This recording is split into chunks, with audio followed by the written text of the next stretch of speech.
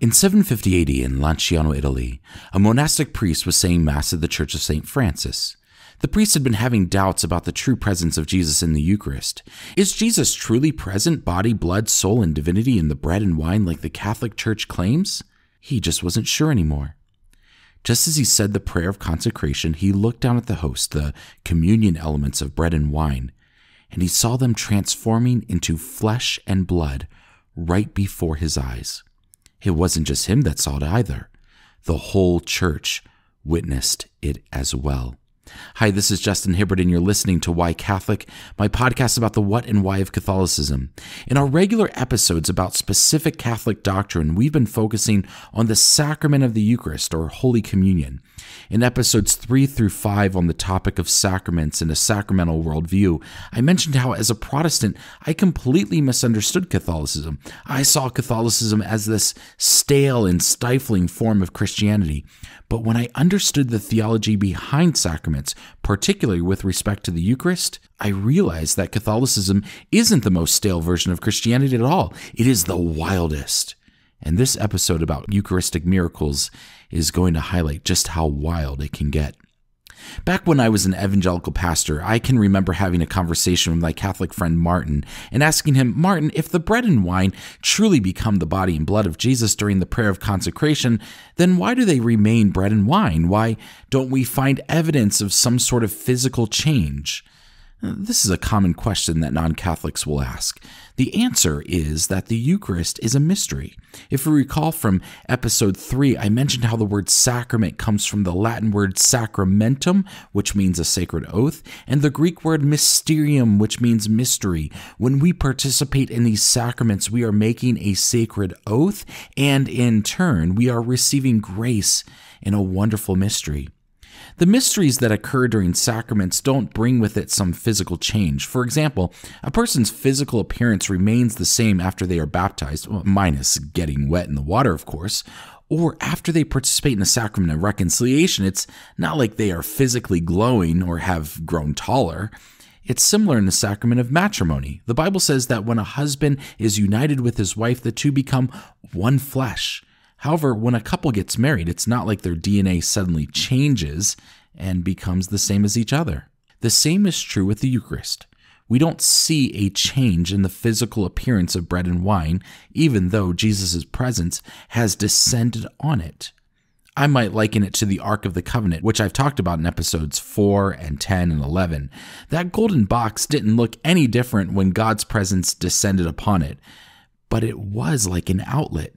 You don't really know if electricity is running through an outlet unless you plug something into it. But what if there was a physical change? What if the bread suddenly transformed physically into flesh and the wine physically became the blood of the Lord Jesus? That's what's known as a Eucharistic miracle. That was experienced in 750 AD in Lanciano, Italy.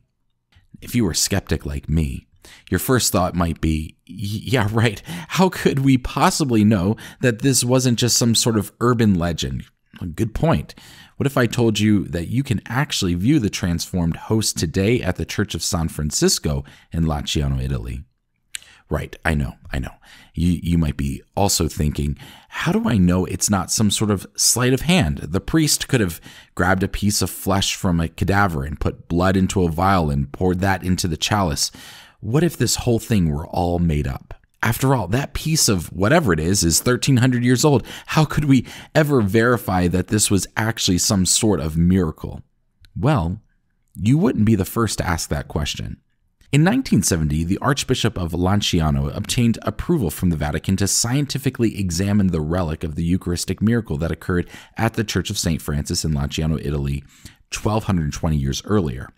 The Archbishop requested that Dr. Edward Linoli, the director of the hospital in Arezzo and professor of anatomy, histology, chemistry, and clinical microscopy, perform a scientific examination of the bread and wine that allegedly transformed into flesh and blood.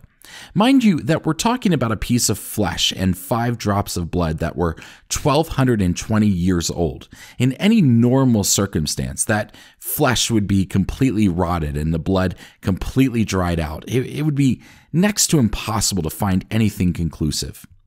Here's what Dr. Linoli discovered. First, he noted that the flesh was actually human flesh, and not only flesh from like a finger. Dr. Linoli pinpointed that this flesh came from the left ventricle of the myocardium. He could clearly see arteries and veins as well as a branch of the vagus nerve. Secondly, the blood was truly human blood. And not just that, it was fresh human blood. It didn't look like a 1,200-year-old sample at all. It looked like it had just been taken from someone who was alive. In fact, he found that it was type AB. Dr. Linoli also noted that the blood that appeared in the flesh, because remember it came from heart tissue, was identical to the drops of blood. In other words, the flesh and blood came from the same individual. Third, Dr. Linoli noted that there was no evidence of preservatives that would indicate that this was some sort of contrived hoax. This was, in his own words, a miracle. In the show notes, I have two links to this report. One is Dr. Linoli's report in a medical journal, which you can purchase for about €8. But if you don't know Italian, it's going to be a challenge to read it. However, I also linked to a YouTube video from Ray Grijalba that shows the report in Italian side by side with an English translation. I've also linked to Ray Grijalba's YouTube channel, as he has a number of videos on Eucharistic miracles that he's compiling for a documentary he's making. Dr. Linoli's research interested the World Health Organization and the UN, and in 1973 they conducted a 15-month study with over 500 different tests. Their tests confirmed Dr. Linoli's research and noted that science, aware of its limits, had come to a halt face to face with the impossibility of giving a natural explanation. Now, this Eucharistic miracle wasn't just a one-time thing. This has occurred in various places throughout the centuries. In the show notes, I've linked to a wonderful website started by Blessed Carlo Acutis, who was an English-born Italian Catholic and computer geek. At the age of 11, Carlo began a project of documenting Eucharistic miracles throughout the world and throughout history, which he finished just a year before he passed away from leukemia at the age of 15.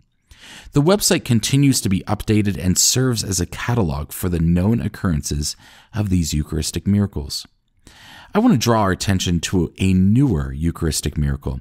This one took place on October 21st, 2006 at the parish of St. Martin of Tours in Tixla, Mexico, during a spiritual retreat.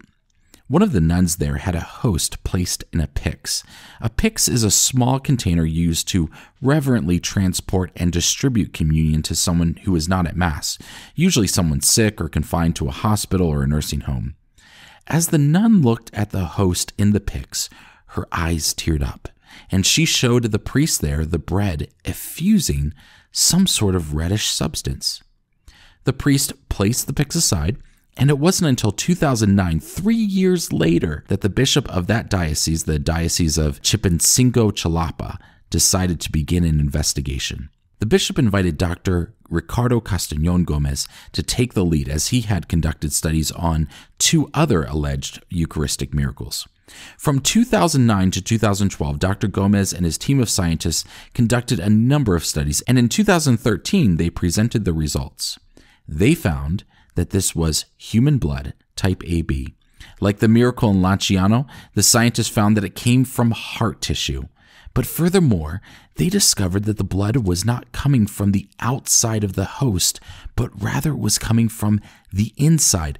The bread was actually bleeding from the inside out. It gets even wilder.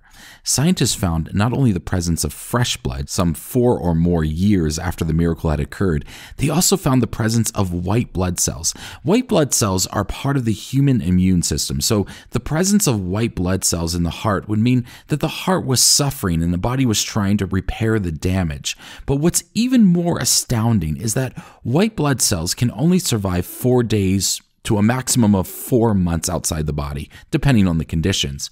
Now, we're talking about a pyx, a little container for reverently carrying the Eucharist, which is not capable of keeping white blood cells alive for 4 months, let alone 4 years. Now, you might be thinking, hey, if there's fresh blood, then we can run DNA studies on it.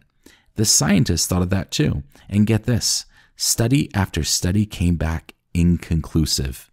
Jesus is truly a mystery and works in mysterious ways. Now, if you think the Catholic Church is quick to proclaim anything and everything a miracle, think again. It takes exhaustingly extensive precautions when declaring the miraculous. The last thing the Church wants to do is claim something to be a miracle that wasn't and be accused of being reckless and even fraudulent. In the cases of Eucharistic miracles, the Church will first investigate them with independent scientists, and in many cases, they'll commission scientific studies throughout the centuries as medical technology develops. This was the case with the miracle in Lanciano. The studies completed in the 1970s were not the first, but they are the most recent. To show you just how slow the Church is to officially proclaim Eucharistic miracles, Pope Francis here in 2022 has yet to officially proclaim that the phenomena in Tixla was indeed a Eucharistic miracle, even though the bishop sent him a letter in 2013 with scientific conclusions that a miracle is the only explanation. Needless to say, the Church errs on the side of caution. Just recently, in July 2022, just about 3 months ago from the recording of this episode, there appears to have been another Eucharistic miracle at Our Lady of the Rosary Parish in the town of Zapotalenjo, Mexico, near Guadalajara. Father Carlos Spahn, who is the founder and superior of the religious family of the Immaculate Heart and Divine Mercy, was leading a Eucharistic adoration service. And if you're not familiar with Eucharistic adoration, this is an extension of the typical Mass. After Mass, the priest will take a consecrated host and put it in a monstrance, which is an ornate cross with a place in the center for holding the Eucharist and making it visible to the public. Think of the monstrance like a ring and the consecrated host like the diamond. During the Eucharistic adoration service, the congregation will worship, reflect, and meditate on the Blessed Sacrament. In this case, just after the priest put the Blessed Sacrament inside the monstrance, it appeared to start beating like a heart. I've linked to a video of this in the show notes. It's truly astounding. But for now, we just have a video. There hasn't been any conclusive scientific studies. It likely will be a number of years from now before we have scientific insight into what occurred that day at the Eucharistic adoration. Now, you may have noticed a few themes in these Eucharistic miracles. They focus on the heart, and there's the presence of AB-type blood. But what could all this mean? Jesus surely didn't give us these miracles so that we could simply perform scientific studies on him. I think something worth noting is that these Eucharistic miracles often occur where there is some sort of prevalence of doubt in the real presence. Sometimes it's easy to think of doubt as the ultimate sin, but I don't think we should think that way. Jesus knows the confines of our human minds, and I think he's one that often meets us at our places of doubt. Those questions of doubt happen because we're thinking and considering, whereas it would be far easier to be apathetic or agnostic. Consider Jesus' disciple Thomas, who told his companions that he would not believe Jesus had risen from the dead unless he was able to touch Jesus' wounds. He never actually made that request in Jesus' presence, but Jesus knew. In fact, despite popular folklore, the text doesn't tell us that Thomas actually stuck his finger in Jesus' wounds, in his hands, his feet, and his side. Jesus simply showed up and invited him to do it. He knew what Thomas's hang-ups were, and just the fact that Jesus knew without Thomas telling him was all the evidence Thomas needed to believe. As absolutely breathtaking as it would be to see one of these Eucharistic miracles, we need to be mindful of Jesus' words to Thomas in John 20:29. Quote, Jesus said to him, "Have you believed because you have seen me? Blessed are those who have not seen and yet have come to believe." End quote. In the case of the miracle in Lanciano, the transformation of bread to flesh and wine to blood was what the priest needed to overcome his doubts. But I think that miracles, while helpful for some, are for some never enough evidence. You may be listening to this incredulously. I understand that completely. As a Protestant, I would have claimed that this was some sort of satanic magic trick meant to detract Catholics from Jesus. But of course, that conclusion doesn't make any sense. These types of miracles draw millions closer to Jesus. All I can say is that I would invite you to simply investigate it yourself. It is far too wonderful not to. It is possible that Jesus not only did this miracle for someone there at that moment, but also for you now, to help convince you that he is always and truly present at Mass. The second observation I would make is about the AB blood type. The AB blood group is the rarest, with AB negative being the most rare blood type. What I find so compelling about Jesus' blood appearing as AB is that if it were AB negative, it's a universal plasma donor. Any patient can receive AB negative plasma and platelets. On the inverse, if it were AB positive, it is a universal recipient because AB positive patients can receive red blood cells from all blood types. We can see Jesus in both of these. First, his grace and goodness and mercy are able to redeem any of us. He is able to heal any of us. And secondly, he is able to receive any of us as well. None of us are too strange or too broken or too weird or too sick or too far gone for Jesus. And that brings me to this repeated theme of Jesus' heart. Spend a little time with Catholics and you'll hear this phrase, the Sacred Heart of Jesus. This comes from a series of visions that Sister Margaret Mary Alacoque, a French nun, had between 1673 and 1675. The Sacred Heart of Jesus is often depicted with a crown of thorns wrapped around it, as well as an arrow piercing it.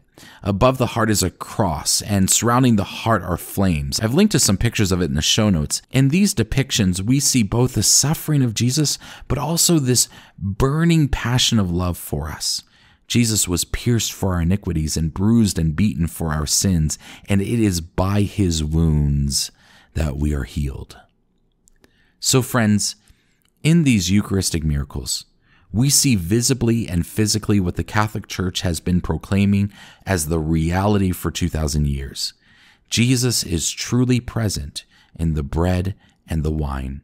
And when we eat his flesh and drink his blood, we proclaim his death until he comes again. And when we eat his flesh and drink his blood, we also enter into eternal life with him, here and now. He is truly present in the Eucharist, body, blood, soul, and divinity. Friends, a sincere thanks for joining me for our 15th episode.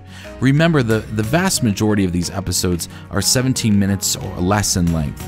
If you haven't done so, I would recommend you start from the beginning and work your way through, as I have an intentional progression for this podcast. Let me just express my gratitude that you've chosen to spend a few minutes of your day with me. I'm so grateful to be able to do this podcast and so grateful to you for joining me. If you haven't done so already, please hit the subscribe button on your preferred podcast provider, join the Why Catholic community, and get the next episode in your email inbox. Just go to whycatholic.substack.com/subscribe. Again, thanks for joining me on this journey. My name is Justin Hibbard, and this is Why Catholic.